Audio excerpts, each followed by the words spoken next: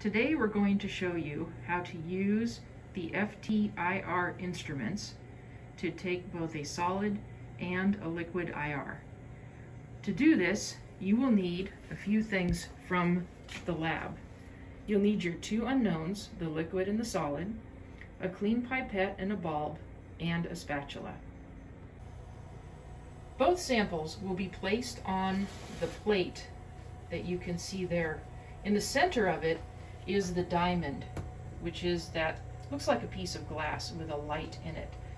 You'll first want to clean that with acetone and make sure it's dry, because we're going to run a background before we actually do the sample.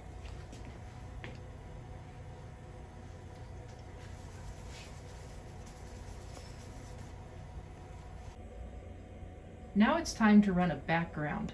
First, you need to open the program.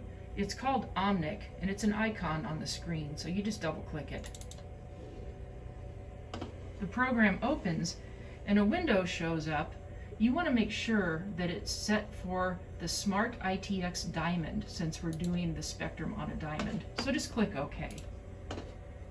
Now it's time to run a background. And the icons on the top, you'll see one that says COL-BKG. Click on it. It will tell you to prepare to collect it, which just means clean the plate, and you've already done that, so hit OK.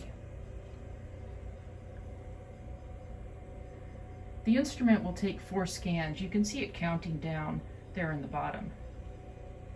And that is a lovely IR of air. A window pops up asking if you want to save it to the screen or to the window. Say no, otherwise you're going to be looking at it. Now the background has been run, and the machine has saved the data in its memory and will subtract that bad air spectrum from your sample. First, we're going to run a solid IR. So you'll take your solid sample, and you're going to want to cover the diamond with some of the solid. You don't need too much, just enough to cover it. So to give you an idea, it looks like that. Now, we have to flatten the solid down to form a thin layer or a wafer over the diamond. So you're going to rotate the pressure tower till it clicks, and then turn the black knob, which lowers the pressure tower and presses the solid against the diamond. You'll keep turning until you hear it click. Once it's clicked, you're ready to go. So now you come over to the computer, and again along the top, right next to the icon for the background, is Collect Sample. Go ahead and hit it. A window pops up. You can change the label of your sample if you want to, or don't bother, hit OK. Then it says Prepare. We are prepared, so hit OK. It's going to run 4 scans. You can see the countdown right there in the end. And there is the solid IR of the sample. And we hit Add to the window because we do want to see that. Now you could print it just like this, but you probably want to label the peaks. So go to the icons along the top. There's one that says Find Peaks. Click it. A black line shows up that's horizontal. Click on the screen where you want the peaks to be labeled as high as you want to go. So you probably want to click a little higher. There you go. Now they're all labeled, and you can go over here and hit the Replace button. Now your spectrum has been replaced by a labeled spectrum. At this point, it's time to print. Come down, hit Print, and if you were in the building, it prints in the hallway. We'll hit Cancel since it's turned off. Now we're ready to do the IR of the liquid sample. We clean the solid sample off the diamond using acetone and making sure things are dry just as before.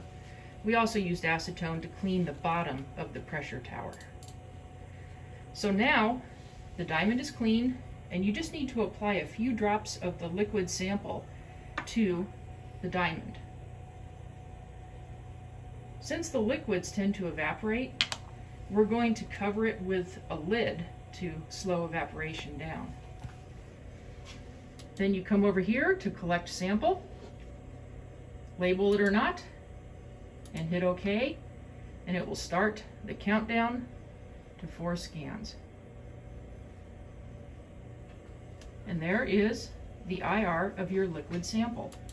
We'll do the same thing as before, where we'll label the peaks. You get that black line, click higher up the screen, looks good, hit replace, and there's your spectrum, and at this point you would go ahead and print. Then to clean off the liquid sample, you just lift the lid and wipe the liquid off the diamond and clean it with some acetone, and you're all done.